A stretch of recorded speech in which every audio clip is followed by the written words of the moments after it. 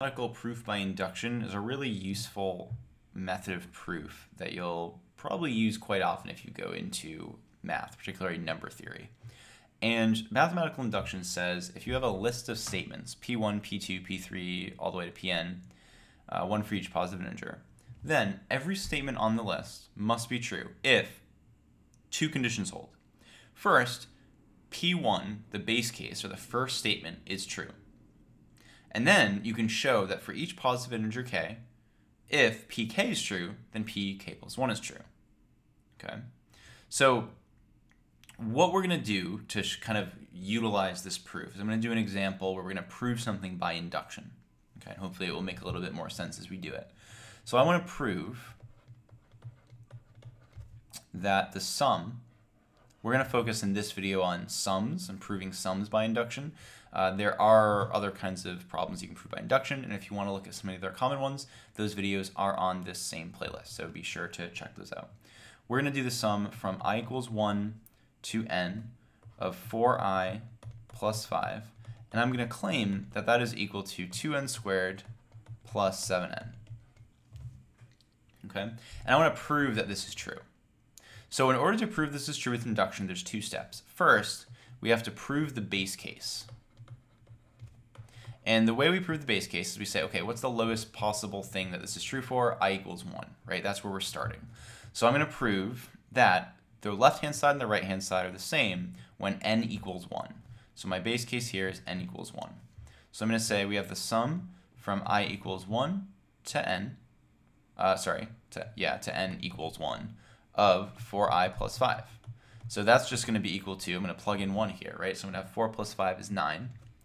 And does that equal the right-hand side? Well, on the right-hand side, I have 2 times 1 squared plus 7 times 1, which is equal to 9. So my left-hand side equals my right-hand side, and I'm good. Okay, so we've proven the base case. Now, the base case often is going to be trivial. Not always, but often. Step 2 is going to be the harder one. So for step 2, what we're going to do is we're going to go the other way and say, let's assume that this is true and try to show that it's true for n plus 1 given this. Because if we do that, that will have shown that it is true for all statements k. It satisfies that second statement of for each positive integer k, if pk is true, then pk plus 1 is true.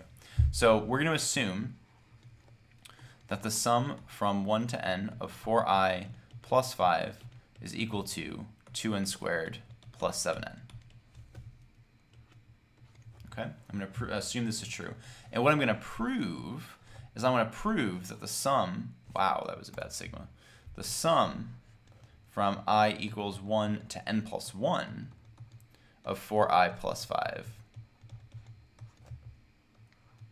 is equal to the same kind of expression. But here, now instead of n, right, we have n plus 1. So 2n plus 1 squared plus 7 times n plus 1. Okay? So, the trick to induction, generally, is that you want to find a way to work your assumption into your proof. So, that kind of happens differently in, depending on the kind of problem that you have. For sums, I want to put a sum from 1 to n into my proof from 1 to n plus 1. How do I do that? Well, the trick for sums is I'm going to split my sum from 1 to n and from n plus 1 to n plus 1. So here's what that looks like. I'm going to clear all this away because we're out of space. Okay, so here's what that looks like. I'm going to split my sum, the n plus 1. So we have the sum from I equals 1 to n plus 1 of 4i plus 5. I'm going to split it into the sum from I equals 1 to n of 4i plus 5 plus the sum from I equals n plus 1 to n plus 1 of 4i plus 5. Okay?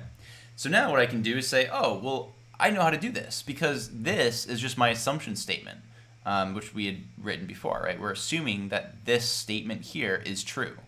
So I can write what's on the left as 2n squared plus 7n. And for what's on the right, I'm just evaluating this function at n plus 1. So I have plus 4 times n plus 1 plus 5.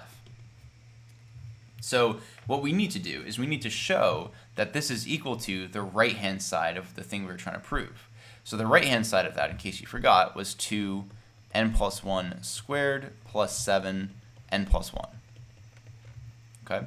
So can we show that? Well, what I'm going to do is I'm going to distribute the 4.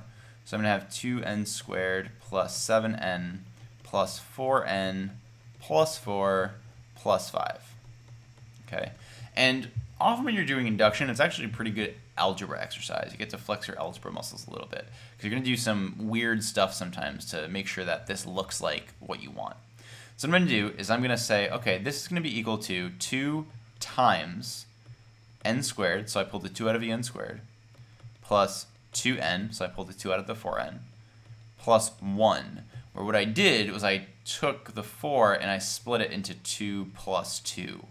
And I put this 2 with this and factored it out, and this 2 is going to go with the 5. So I'm going to have plus 7k plus 7 over here, which means I'm going to have 2 times n plus 1 squared, if I factor my first expression, plus 7 times, oh, I'm sorry, I wrote k over here. It's an n. I'll probably mess up my variables a bunch. N plus 1. Okay? And we did it.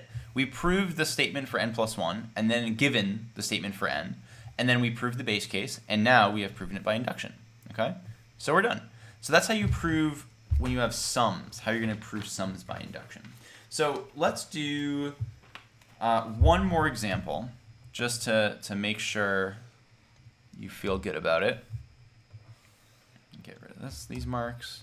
Let's prove that the sum, so I want to prove that the sum from k equals 1 to n of k times k plus 1 is equal to n times n plus 1 times n plus 2 divided by 3.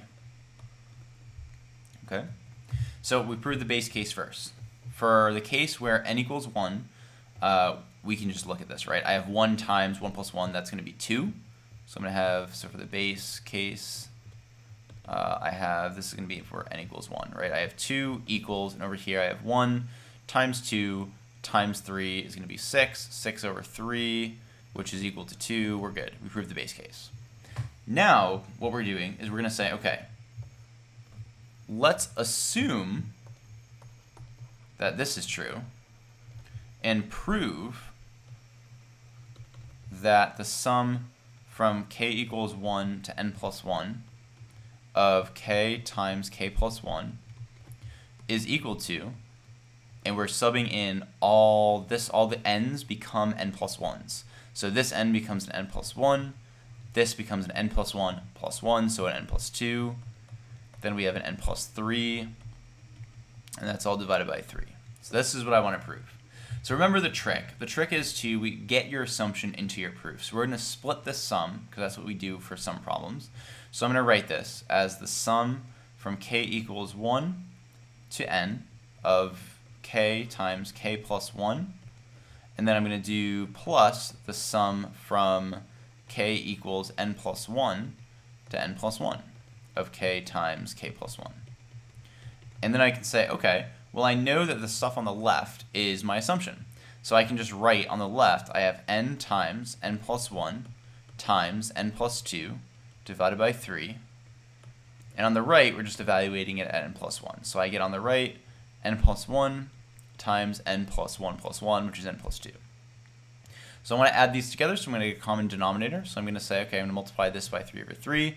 So now I'm going to have n times n plus 1 times n plus 2 plus 3, oh, I'm going to run out of space, times n plus 1 times n plus 2 divided by 3. Okay, and now both these terms have an n plus 1 times n plus 2, so I'm going to pull those to the front.